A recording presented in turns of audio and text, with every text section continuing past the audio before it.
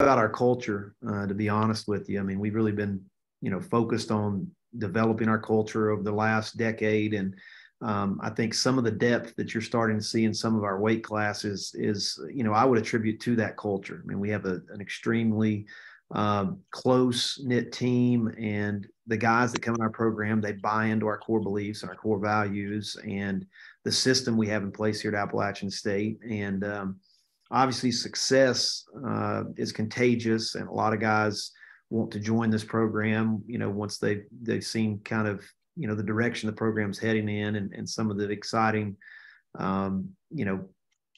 results and things like that we've had, and the young men that come through our program, kind of, what they're like. And so I think that, developing that strong culture and that buy-in right from the very start, from our recruits, from our freshmen, all the way through our seniors. And I really do believe that we have a great system in place for guys to develop. I think we get guys in here that, might not be ready right out of the gate, but, a couple years in our room, in our system, I think that we can get them up to speed, and, they can fill in our lineup. And, when there's an injury, or if, we have a senior leave, that's a strong spot for us. For the most part, we have guys that I think are capable, that we can plug right in. What's a really big, important thing that we got to teach all our young guys is, to set goals that you want to reach, not what you think you can reach. Because, you can always put a limit on yourself. So set goals on what you want to reach, not what you think you can reach, because we all have untapped potential that, we don't know things that we can do yet. So you'll surprise yourself when you're given a moment or opportunity. Anybody at the national tournament can place, can win it. They're all good enough to be there. They're all good enough to beat somebody any given day. And that's the beauty of NCAA wrestling, Working out with him a lot. He's pretty much become a coach for me too. I consider him my fifth coach. He helps me out on the mental side and everything like that. Gives me tips and stuff like that. So it's cool to get to see him excel. And it's also cool to see that he gives back to us too. Like, he wants us to succeed just as much as he gets to. So it's really cool. We're happy that we kind of have that mindset of like, oh, those guys are really scrappy. They wrestle hard, but we want to be more than that. We want to be, oh, those guys are legit. Like they're the ones that they can beat anybody on any day. And that's kind of what we're working towards. Our team, we're always really good with depth.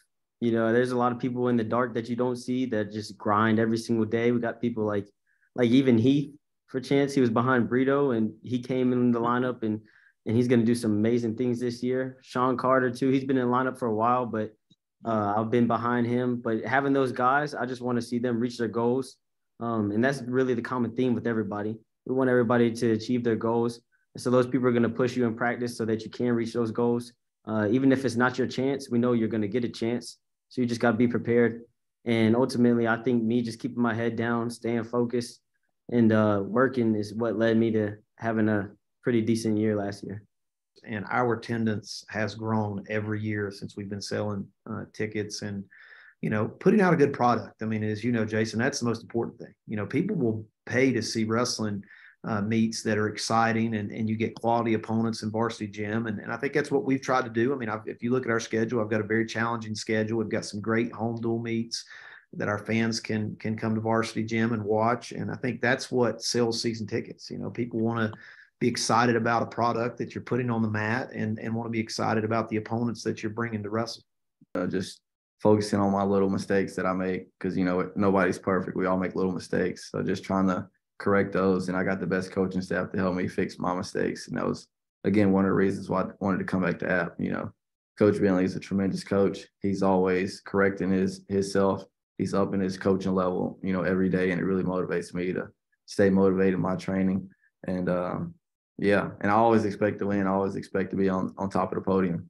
Another reason why I wanted to come back and wrestle my 6th year. It's the better our conference gets, the better we're going to get, having better competition and kind of making it a bigger deal. And I enjoy it. I know the Southern Conference is getting better by the year, and I know we really take it seriously. I mean, a lot of these teams, we all train hard, and a lot of the teams want to win, and that makes it really, really important. And I mean, it's just fun, man. It's fun to have competitive duels and to have kind of that social media stuff going on. Obviously, is from an athlete's perspective, we don't really focus on that, but it's good for the fans, and whatever's good for the fans is good for our program.